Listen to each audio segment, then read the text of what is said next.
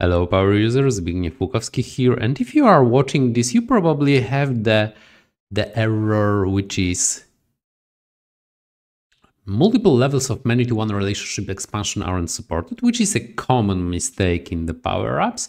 I will show you how to overcome this error easily, and I will also show you if you have a problems with your dropdowns and you have the records visible in your dropdowns, but you don't have any display information about those records. So I will show you those two solutions and let's start.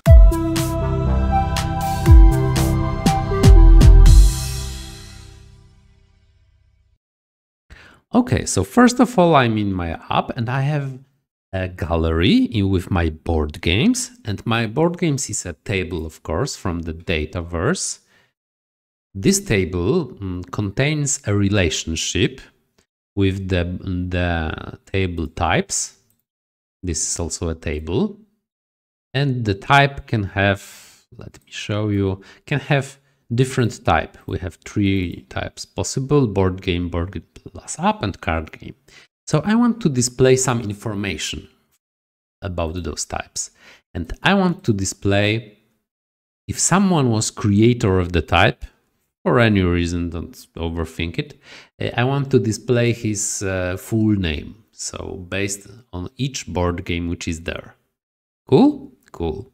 So first of all, I've created board games and used the function aliases as, which will transform me this to BG in order to avoid this item in my functions. It will be important later. So for this column, I wanted to create for each record, I want to check this record type. In this record type, I want to check created by, which holds the user information. This is whole record. The created by is a record. And I want to retrieve full name of the creator, not of the board game, because this is possible, but of the type, which is another level of going down. So Powerapps is prohibiting this behavior because of probably performance issues. So 3 levels of going down to retrieve information will either produce an error like this, multiple levels, or will just not produce any kind of value, which I will have in my dropdown as well. So I want in here I'm just checking the type of the type, which is the name, and I want to create this to have a working value. So what I need to do with this, first of all, I need to use the lookup function to look up my types to search for this full name of the user who created a type. So I will go with the types. Up. I will try to find this record based on the record I have in my current board games record. So the type should be equal to bg.type.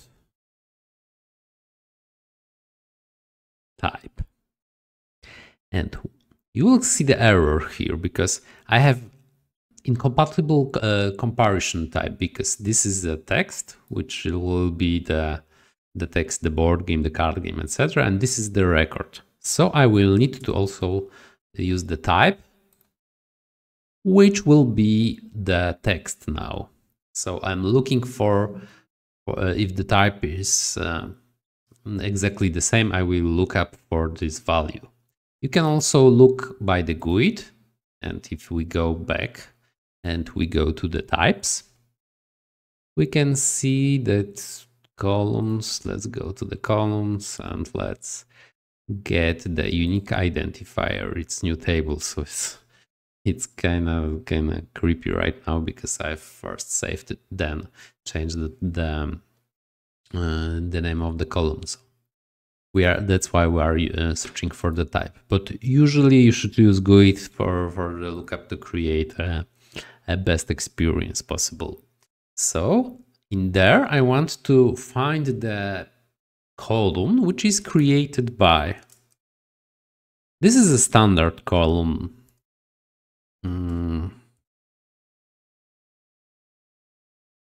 Hop created by.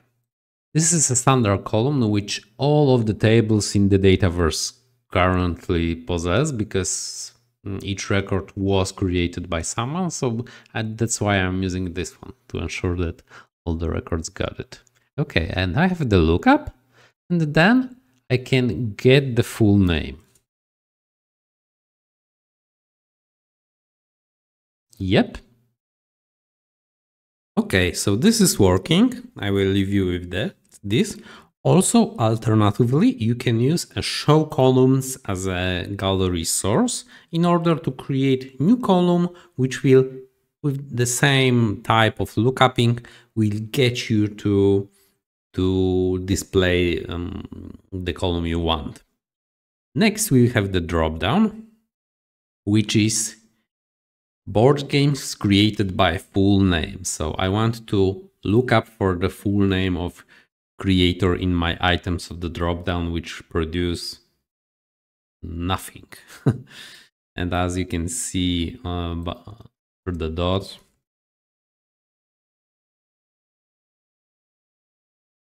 I get nothing here, because this will be a source which will not produce any results which is complex. This means that if I have the board games created by, it will not work. But if I will, for example, board game name, it will actually display but after the dot I have no IntelliSense. And if I try to use created by complex table, you can see that I have records here. Those records aren't there is no possibility to reference those records. So after the dot and trying to reference something which I know that is there, I've got nothing. So what's the solution? Okay, so let's create alternative option. I will use add columns. And as a source, I will use the board games. Just like in the first example, dot created by. And I will use the alias because I will need to reference it later. You will see where. And what else do I need? I will need a column name, which I will use the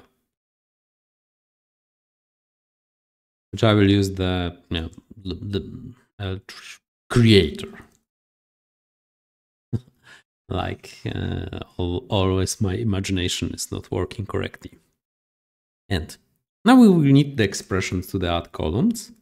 I will use the lookup function, which will be lookupping the users, because the created by is the relationship between the board games and the user created it. So then I will need in the users, I will need the condition. So user should be equal to X. Now I'm referencing this table. And I will use the created by. Now you will see the error because we have incompatible types, because created by is a record and this is a GUID. So a GUID is a unique identifier which all records has. So when I'm using and creating a lookup like this, now I'm comparing a GUID with GUID, which will work. And then I can reference my table, which will create a full name. This is my new column. And as you can see, the creator is visible. I did not use distinct because I had no reason actually. But you can use the distinct to lower these numbers to 1, because in my case, Zbigniew Lukowski was creator of all the board games. and you don't want to have duplicates. So as you can see, your dropdown is now working, and you already knew that it wasn't working correctly earlier. So earlier it was producing the record like this, but you cannot reference this with the reference which should be there, which is full name, and it produced an error. Yeah, that was it. Hope this was informative for you. Hope I've resolved a lot of issues you had with your Powerapps. If yes, you know the drill. You have sub, like button, you can promote my content, or you can like all the other videos. I have about 100 other videos about Powerapps, Power Platform, Power Automate. You're free to use. I will also link in the comment link to my playlist with all the videos. So, cheers. Zbigniew Lukowski out.